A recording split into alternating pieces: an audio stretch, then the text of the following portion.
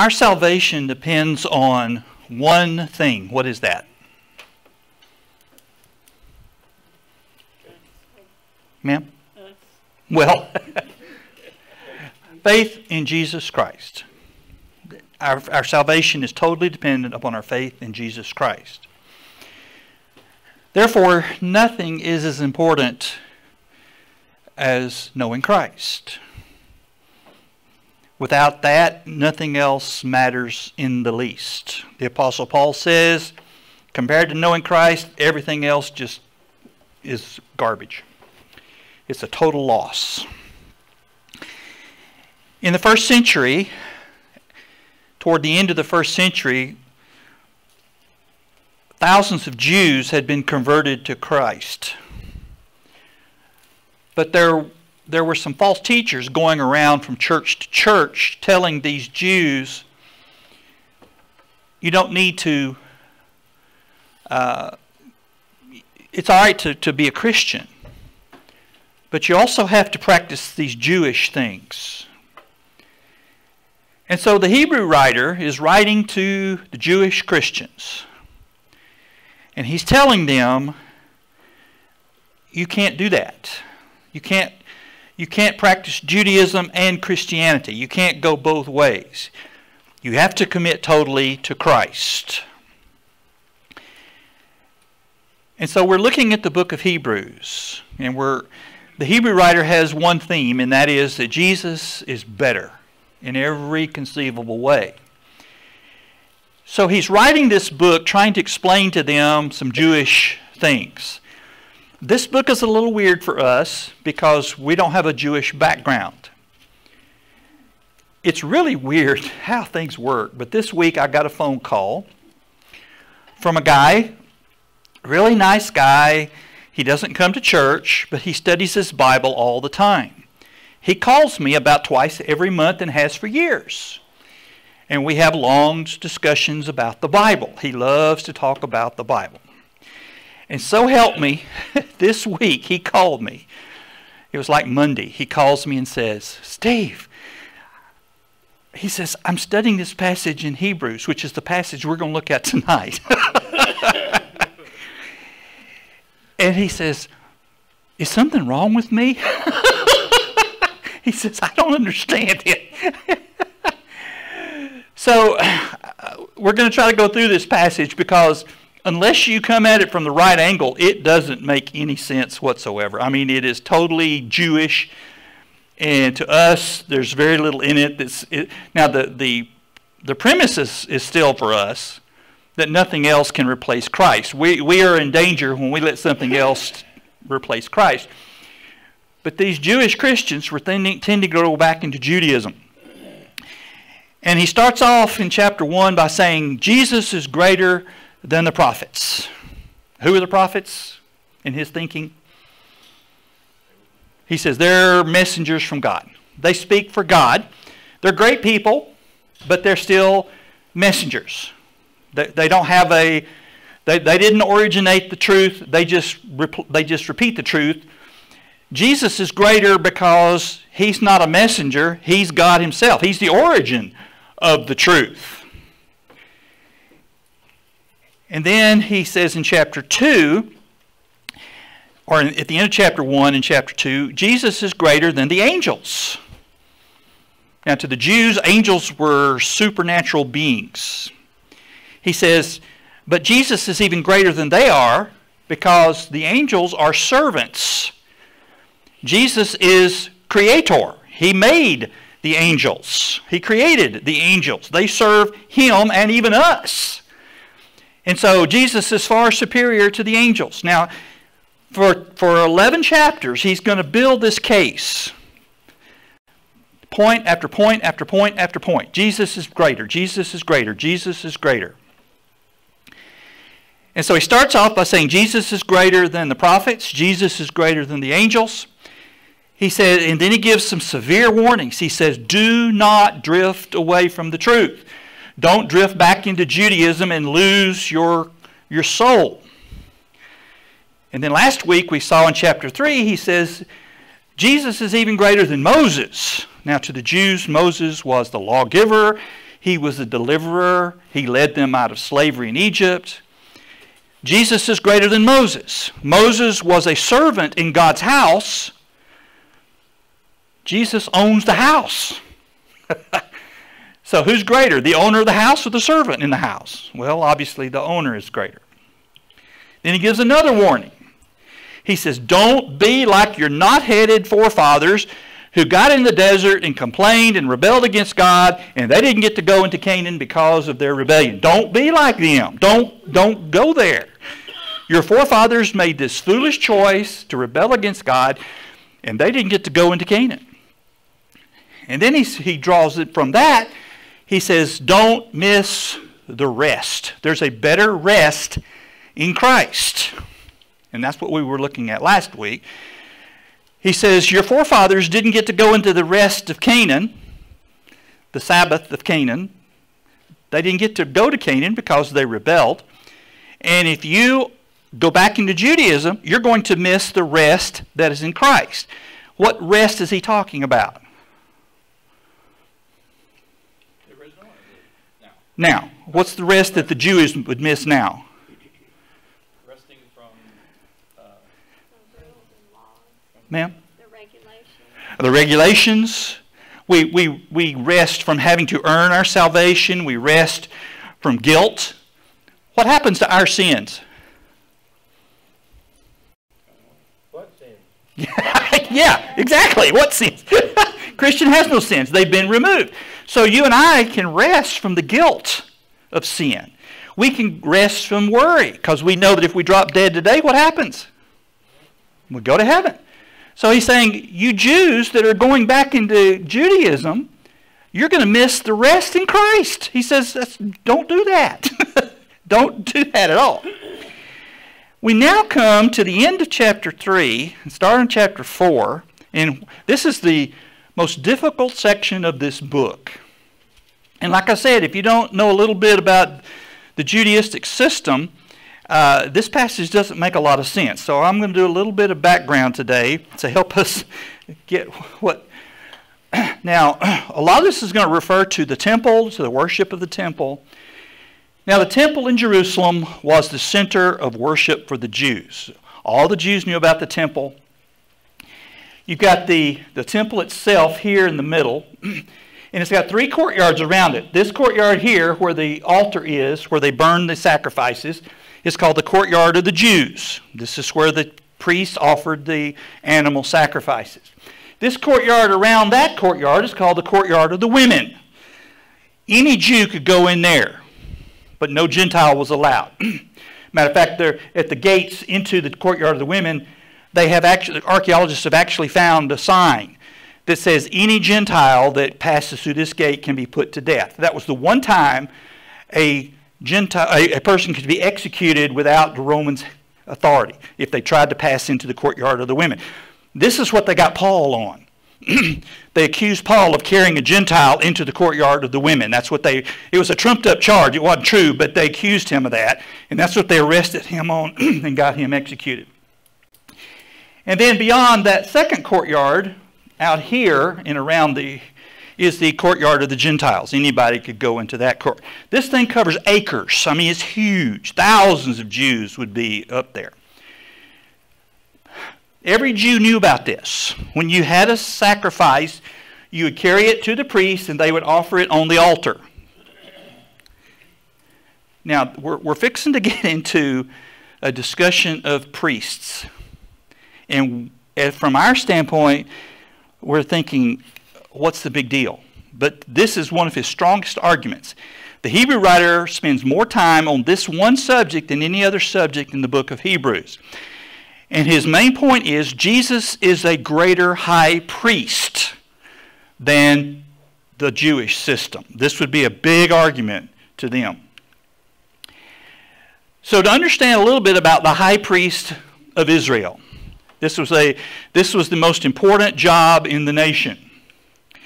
First of all, he must be from the tribe of Levi. How many tribes were there? 13. But the Bible never says the 13 tribes. It always talks about the 12 tribes. Why? There were actually 13 tribes. The Lord would not let the Jews count the tribe of Levi. Why? They were set apart for Him. They were to serve Him. So God says you don't count them as one of the tribes, which is weird.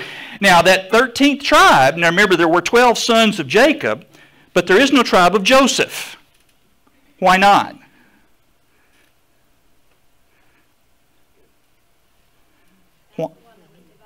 Because God gave Joseph 2 tribes. His sons became tribes, Ephraim and Manasseh. So there are actually 13 tribes, but God only says you can count 12. The 13th belongs to me, the tribe of Levi. The priests had to come out of the tribe of Levi. The high priest must be descended from Aaron. Who was Aaron? He was Moses' brother and the first high priest. But every high priest following him had to trace his lineage back to Aaron to be allowed to be the high priest. And he had to be selected by God Himself. These were the requirements for the high priest of Israel. Now again, this was the single most important job in the nation. What was he to do that nobody else could do? He was the only one that could go into the most holy place where the Ark of the Covenant was and where the presence of God was. And he was only allowed to go into that place one day a year, the Day of Atonement. Here's what the high priest normally looked like.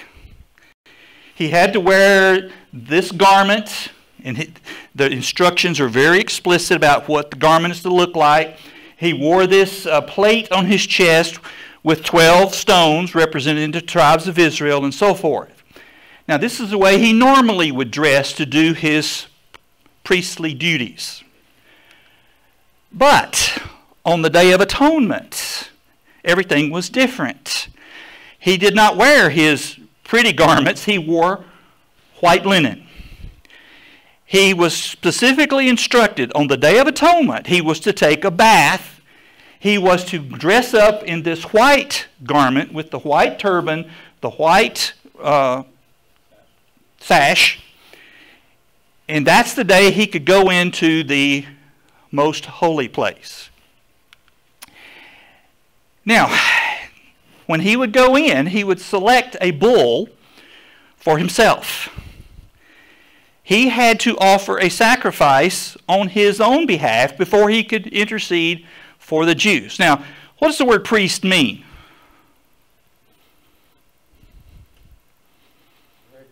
Bridge builder. Meaning what? He was a bridge between God and man. Under the Jewish system, the Jews could not go directly to God. You couldn't even offer your own sacrifices. You had to take it to the priest. He would offer it for you. And so the high priest was considered to be the ultimate go-between, between man and God. He was the one who went into the most holy place and offered the sacrifice. But first of all, he had to take a bull. He would kill the bull, slash his throat, catch the blood, carry it into the most holy place, sprinkle the blood on the altar, on the Ark of the Covenant. The mercy seat was the top of the ark, and this is where God's presence was. He would also select 2 goats. One of the goats would be for the sins of the people.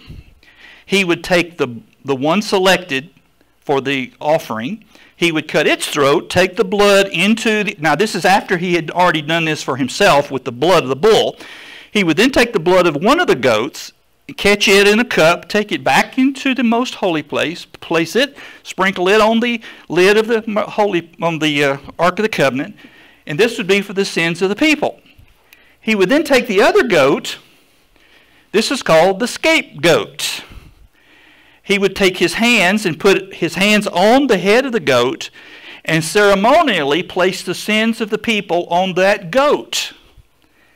And then that goat was led out of the camp and turned loose. Now what's the symbology here? The sins were taken away from the camp. So it's a beautiful symbology. But only the high priest could do these things. He was the one selected to go in the presence of God. Now the Jews would tie that they sewed bells into the hem of his garment. And the theory was, and they would tie a rope to his foot. And the theory was, if he went into the most holy place in the presence of God and angered God, and God struck him down, how would you get him out? See, nobody else could go in. So if he angered God and God struck him dead, the only way they could get him out is by dragging him out with the rope. History says that there's no record that ever happened, but they were prepared for that. As long as they could hear the bells tinkling, then they knew he was not dead. But to the Jews, this was a most important position. I mean, the one guy that is allowed to go into the very presence of God and talk to God and offer sacrifice for your sins.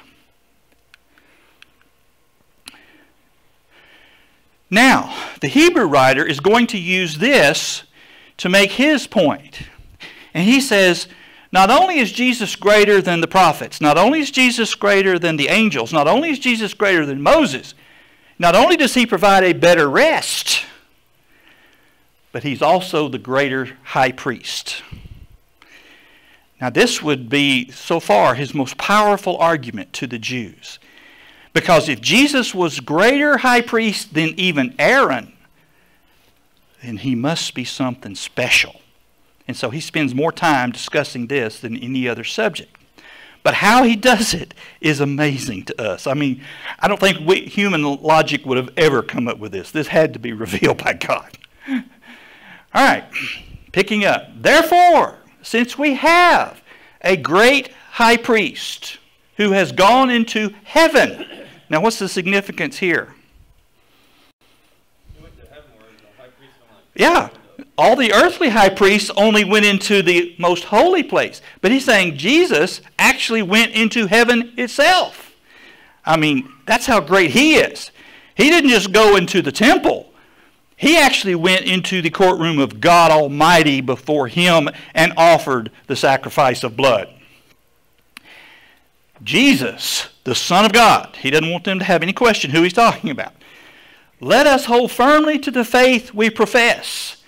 For we do not have a high priest who is unable to sympathize with our weaknesses. What's the significance here? He's like us.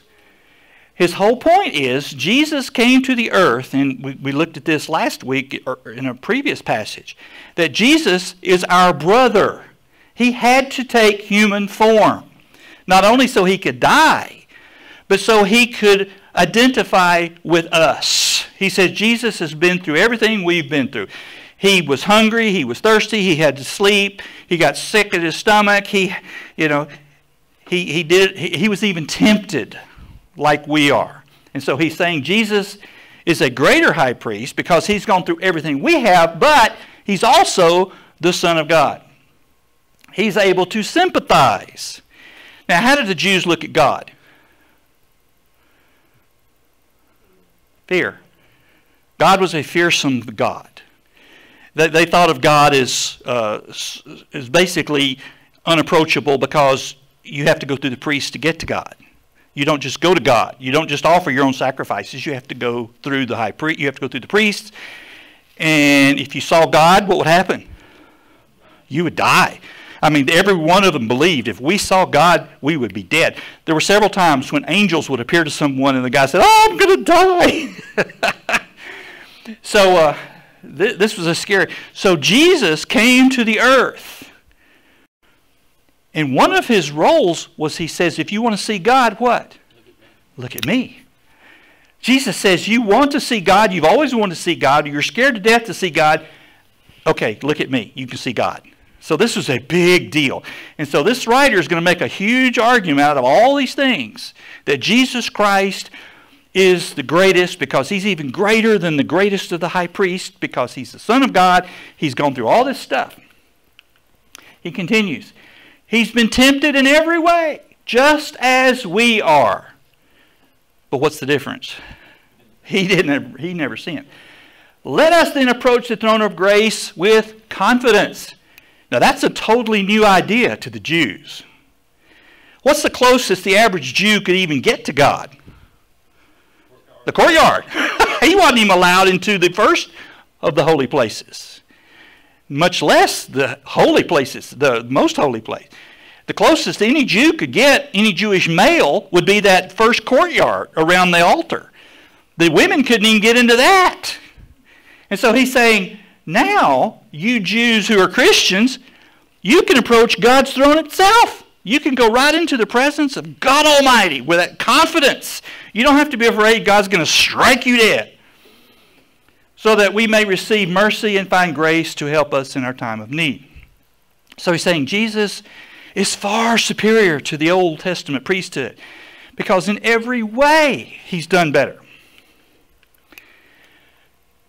Every high priest is selected from among men and is appointed to represent them in matters related to God, to offer gifts, sacrifices for sins. He is able to deal gently with those who are ignorant and are going astray, since he himself is subject to weakness. This is why he has to offer sacrifices for his own sins. So the high priest himself had to offer sacrifices because he was a sinner. He's saying, now Jesus is not a sinner, but he's human. And he is able to go to God, before God, represent us to God on our behalf. He offered sins for the people. Now he's going to throw us a curveball. And when first time you ever read this, you say, what has this got to do with anything? No one takes this honor upon himself. You didn't decide to be the high priest.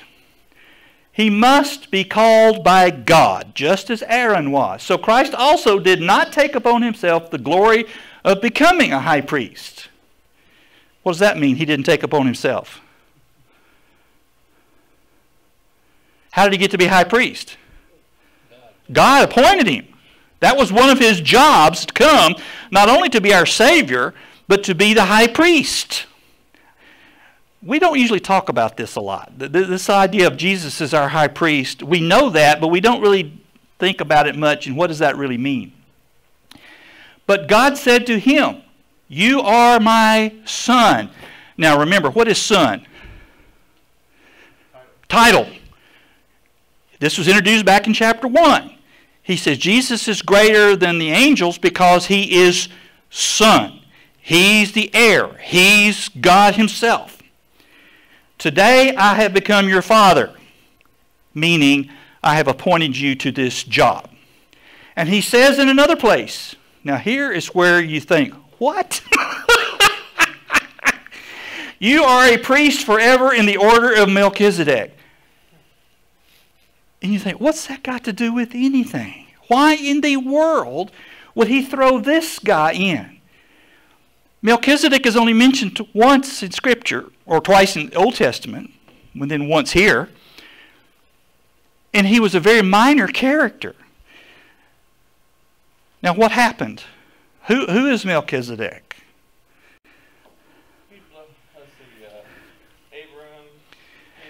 Okay, back in Genesis 14, Abraham's nephew Lot was living in Sodom.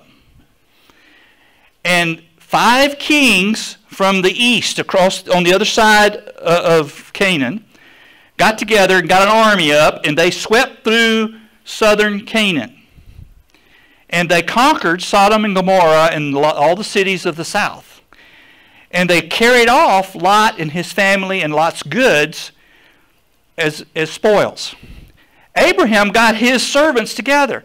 He must have had a lot of servants. And they chased them down and had a big battle. And Abraham's forces, with God's help, defeated the armies of these 5 kings. And on the way home, Abraham is passing by a little town called Salem, that later on would become Jerusalem. And so when he passed by this, Salem is a small village in those days, there was a king of this town by the name of Melchizedek. Melchizedek was the king of the town, but he was also the priest of the town. Now, why is that unusual? Very rarely does a person serve in both capacities. And under the Jewish system, it can't be done. Why? Because the priests had to come out of what tribe? Levi. The kings had to come out of what tribe? Judah. And so the same guy could not hold both titles. It's not possible under the Jewish system. And so the Hebrew writer is going to make an argument saying Jesus is after the order of Melchizedek. He's not saying that Jesus is like Melchizedek. He's saying his priesthood is after the order of Melchizedek. In other words, Jesus doesn't fit into the Jewish priesthood system. Jesus is something new. He's something different. His priesthood is more comparable to Melchizedek's priesthood because Jesus is both priest and king. Now, Jesus came from the tribe of what? Judah. So he could not ever qualify to be a priest under the Jewish system. He was not from the right tribe. Jesus could not be a high priest under the Jewish system. So this priesthood has to change. We're going to see that later on in the book. He makes the argument about that. Jesus is not of the tribe of Levi. He can't be a priest in the Judaistic system. So the Hebrew writer is saying something brand new has shown up. Jesus Christ is also, he's king and high priest. Something new has arisen. And this makes him better. He can fulfill both functions. So that's what this Melchizedek thing is all about. It's not meant to be taken beyond what he's... Now, the other weird thing about this, and this is where we don't really understand, or where we get our brains all clogged up. My great-great-grandfather, the records of his birth and death are both missing. They were burned up in a fire or lost or something. So if I said to you, well, my great-grandfather was really never born and he never died, what would you say? You don't have great-grandfather. I mean, that doesn't make any sense to us. Obviously, if the man existed, he was born and he died. But the Hebrew writer is going to make the argument, we don't have a record of Melchizedek's birth or his death, therefore he was never born and he never died. That's why I said this passage is so difficult, because it doesn't make sense to us. But to the Jews, this makes perfect sense. Because to the Jews, you had to be able to produce your records. If you couldn't produce your records, then you could literally not say, I was born. I'm standing here before you, but I wasn't born because I don't have any records. To be a priest, any priest, you had to have your credentials. You had to have your records. You had to be able to prove, okay, I descended from the tribe of Levi.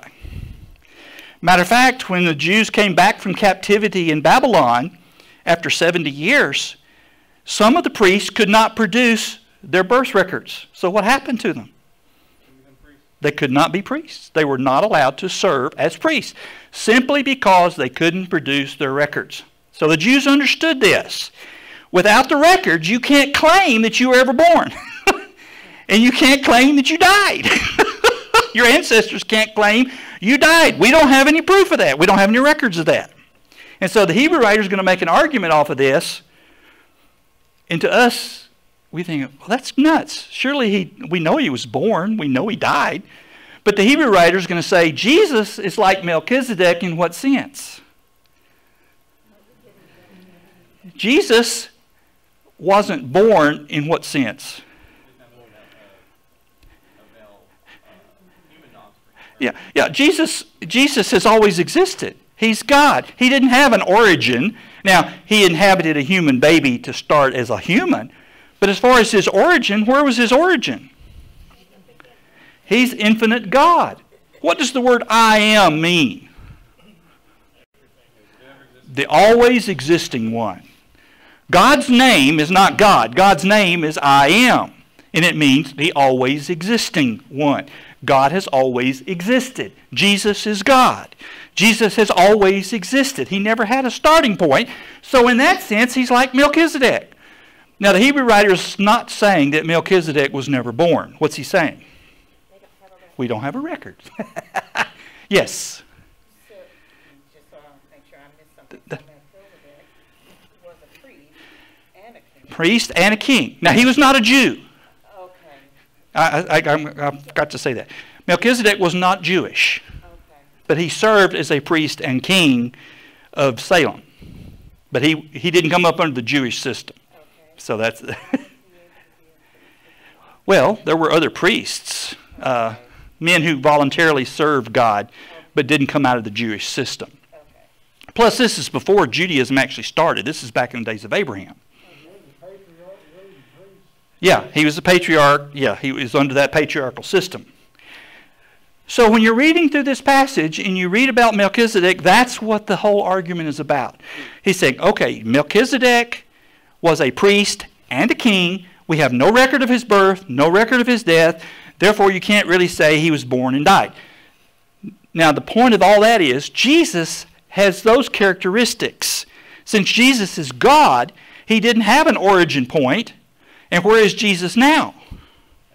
He's living in heaven.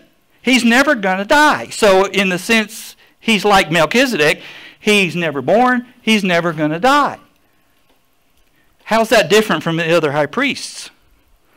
They all died. Every one of them. But Jesus will never die. So when you're reading through this, and you're thinking, what in the world's going on? He's drawing a very obscure point here that we don't normally think of. So when Abraham came back, here's Abraham. When Abraham was leading the forces back home, he came by the king. The king came out to meet him, and he paid a tithe to Melchizedek. Now again, this is going to be an argument he's going to use that just makes very little sense to us. All right, so he says Jesus' priesthood is not like the Aaronic priesthood. It's on the order of Melchizedek. It's after Melchizedek.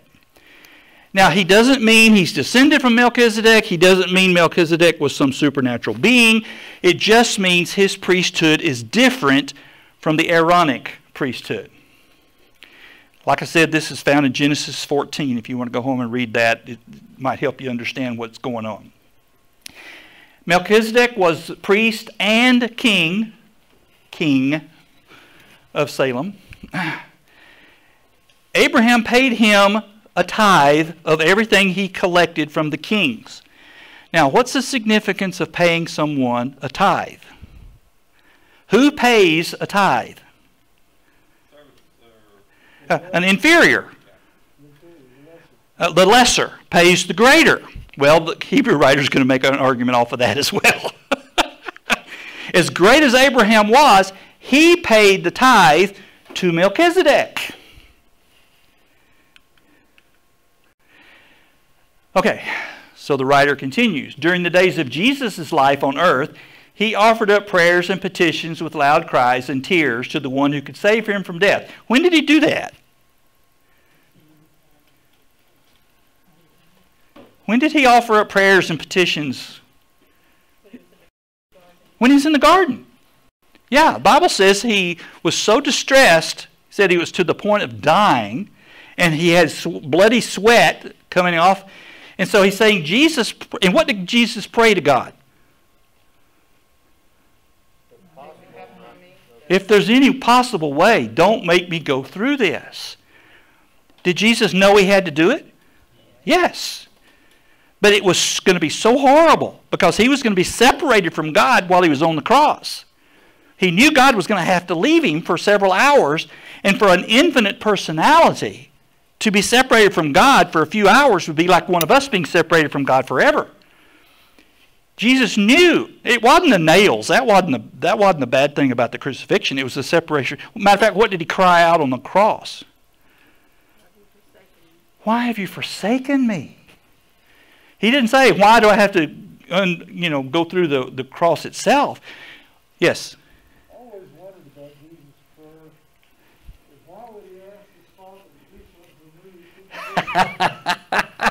That has caused a lot of wondering. Yeah. Martin Luther read this section, and he was said to have looked at it for an hour, just sat there.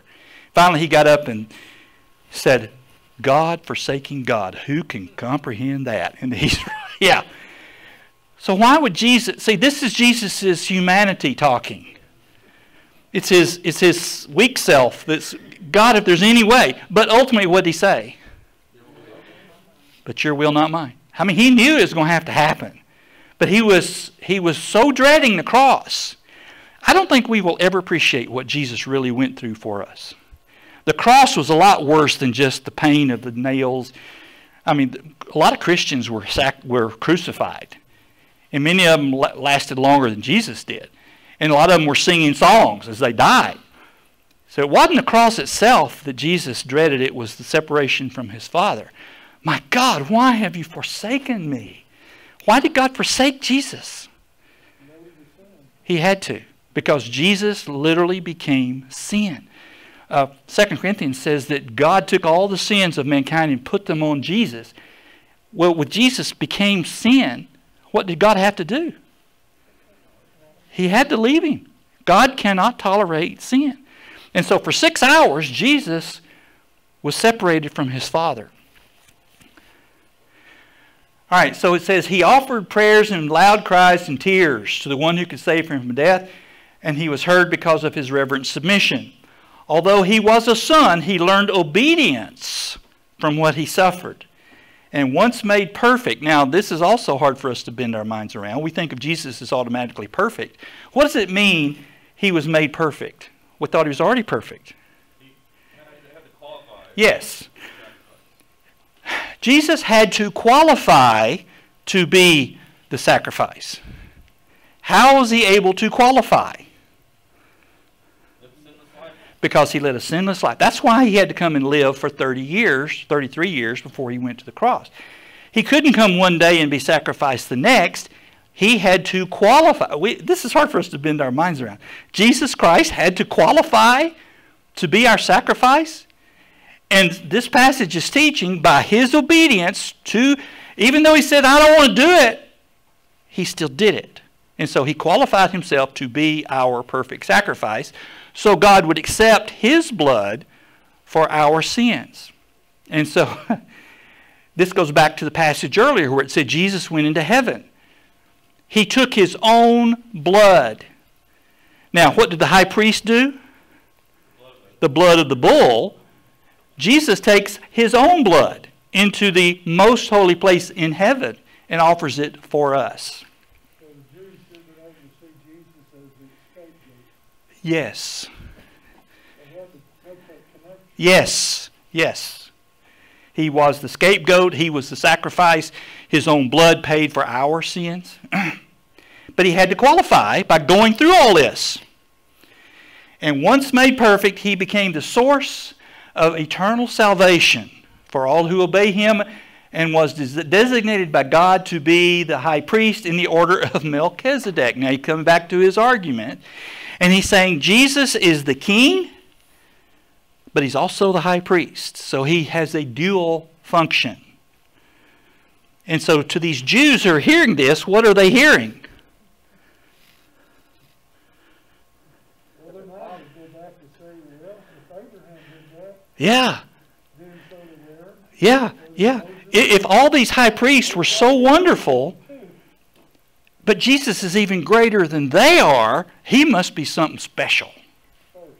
First. He makes the argument that even Levi paid the tithe. Yeah, we're going to get to that next time. But yeah, you're right. He's going to make the argument that, that Levi paid a tithe through Abraham. We'll talk about why that's such a weird concept. Yeah. Yeah, it's amazing the way he works all this through, but it's unbelievable, the theology here. But the more you understand this, the more you appreciate what Jesus actually went through. Let's pray, please. Our God and our Father, please help us to understand these great truths so that we can get to know Jesus, so that we can appreciate what He's done. Father, we know that our salvation is found in Him and Him alone. And if we do anything to move away from Christ, if we leave Him in any way, that we are endangering our souls. Father, give each of us the strength to hold on to our faith in Christ and what He's done, and to appreciate the great truths that we're reading and studying. Father, a lot of these things are difficult for us, and we pray for understanding. We pray for wisdom. And Father, help us to follow Jesus our whole lives and to never give up. For it's in His name we pray. Amen.